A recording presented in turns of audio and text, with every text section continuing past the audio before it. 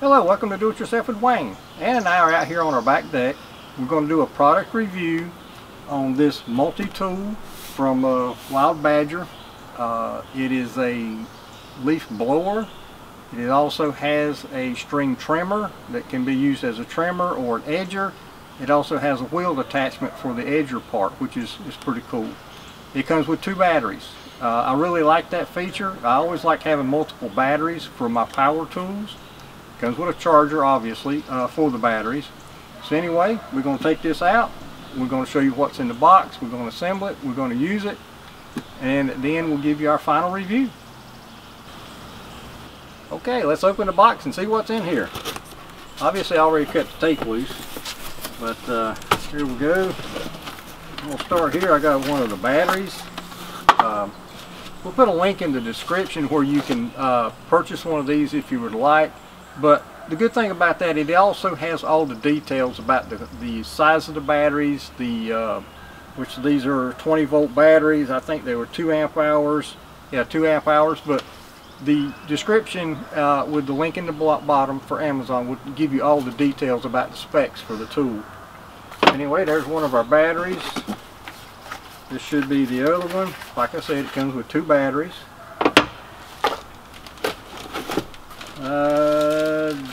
I would guess this is the charger for the batteries. Yep, that's the charger for charging the batteries. I expected that to be a little bit bigger, but I guess it's big enough. Just extra cardboard. Extra cardboard. Alright, Ann, what you got on your end? Extra cardboard. Extra cardboard. Alright, I got a bag of parts. I'm going to go ahead and see if I can get into this right quick. Take the parts out. From what I understand, there's only a few things that you have to assemble on this multi-use tool. We've got a couple of screws here. We've got a handle for the arm on the weed eater or the string trimmer part.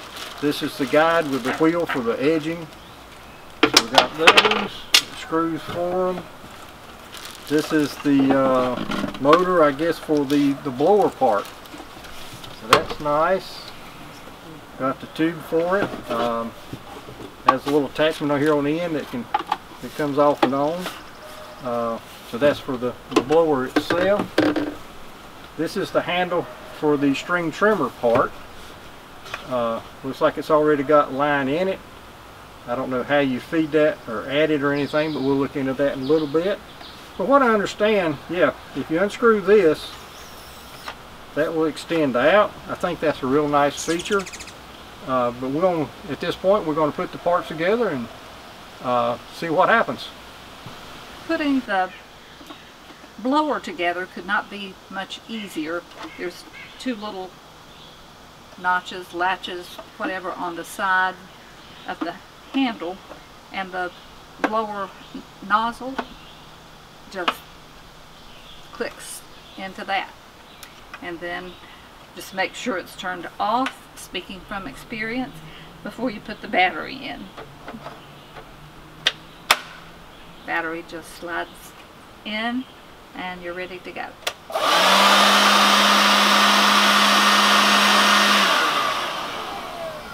Now on the string trimmer part, there's only 2 parts that you have to put on it.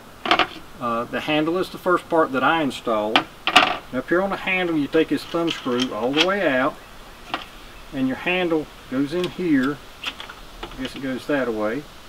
Put your thumb screw back in, you tighten it down. You can adjust this pretty much any angle you want, and that's all there is to that. Now it's a little bit stiff, but this part will slide up and down here a little bit, but it is stiff. You may struggle a little bit, but it will slide up and down if you want your handle adjusted a little bit different, closer or further from this part of the handle.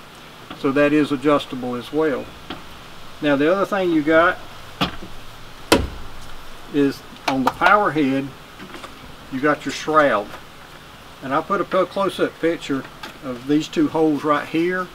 They got to line up with the 2 tabs over here on the power head. And I'll show you a picture of that up close. And once you line those up, get your string coming through the hole. If I can get this through here. line up those things just like that. And then it comes with 3 Phillips screws that you got 3 holes here that you put those Phillips screws in, and I'll show you a picture of that up in the corner. And that's all there is to assembling this thing. Now for adjusting your string, right here on the side there's a little gray square button that you can push in. If you push that in, you can pull the string out a little bit if you need a little extra. It just comes out a little at a time every time you push it in and out. There's 2 gray tabs that are a little larger, one there and one here. If you push both of those in, you can take this cap off, and the spool is under there that your string for your string trimmer is wrapped around if you need to add string to it. Now also you got 2 other things right here. You got one of these gray buttons like this on both sides, and you can adjust the tilt of the power head with that. And obviously I don't have my screws in that yet. There's a button right here. You can mash that and turn the power head in relation to the shaft. So if you're doing edging or trimming, you may want the power head in a different angle, but still have the handles in a comfortable position. You can do that with this string trimmer, and I really like that. Oh, and Ann's just telling me from behind the camera, I missed one thing. With this part here, you can loosen this, and the shaft will extend or contract to get the length that you want. Now I personally like it all the way out. I think she liked it in a little bit, but that is also adjustable to make it more comfortable for when you're using it.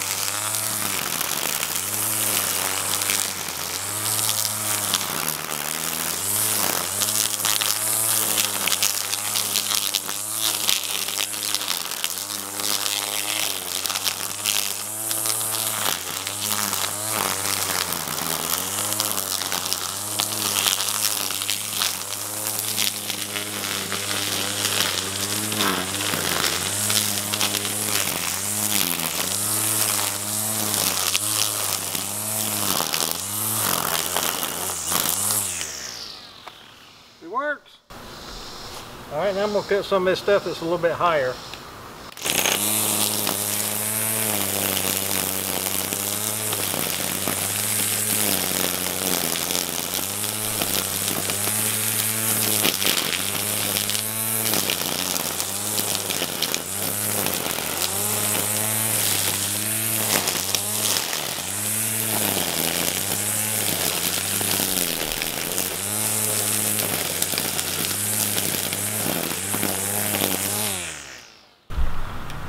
Now in this case I have rotated the head so I can use the wheel along the edge of our sidewalk. So here we go.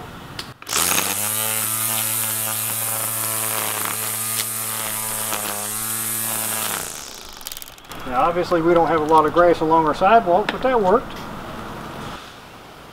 And now for my final review. I feel like every tool has its place. Every tool has good points and bad points. This tool is no exception to that. The things I like that the handle here is adjustable. I like that the shaft length is adjustable. I like that you can rotate the power head in relationship to your handle. I like that there's a wheel here. It really helps if you've got sidewalks that you need to edge. I mean, we don't have much of a sidewalk to edge, but it does work. I like those features. I do find that the power head is underpowered. If you notice when I was weed eating some of the grass, you had to really take your time or the motor would stall out. It just didn't have the power to get the job done like you would want to. It does work. You just got to take your time and go slow. Now for the blower, it was quite disappointing. It is way too underpowered. If you notice, when we were blowing on our front porch, we were blowing leaves that fell off of our fern plants. They were very lightweight. It blew those off just fine, and if that's the kind of stuff you've got, it'll do the job for you. We blew some dust and stuff out of our garage. We didn't video that, but we did, and it worked on that just fine. But if you got anything with some weight to it, if it's stuck a little bit to the floor, it just doesn't have the power to blow it off. I do feel like the blower needs a stronger motor. It's got a 2 amp hour battery. They certainly could put more power in the motor so it would blow better. So that's my biggest complaint there. So all in all, the tools work, but they're definitely very light duty kind of tools. If you've got very light duty work to do, like blowing lightweight leaves and stuff off your deck and your sidewalk, it'll do that. If you've got a little grass around your house that needs to be trimmed, it can do that. If you've got a lot of grass, it's going to be slow, but it can do it. So anyway, that's my final review. And at this point, we do have a link in the description if you'd like to purchase one. It's on Amazon, and we do get a small commission if you buy one, but don't buy it because I said so. But anyway, I'd just like to say thank you for visiting. Do it yourself with Wayne, and we hope you have a great day.